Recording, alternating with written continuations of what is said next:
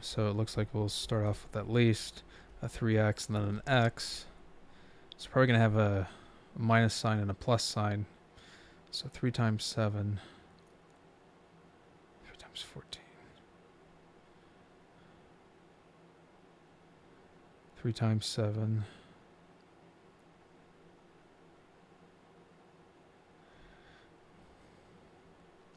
$21, but what about, this may be a prime trinomial.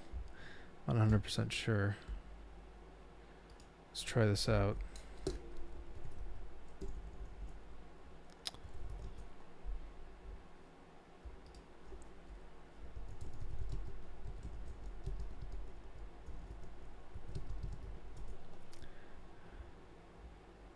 Oh, it does work. Okay. Minus 28. I was wrong. Plus 1.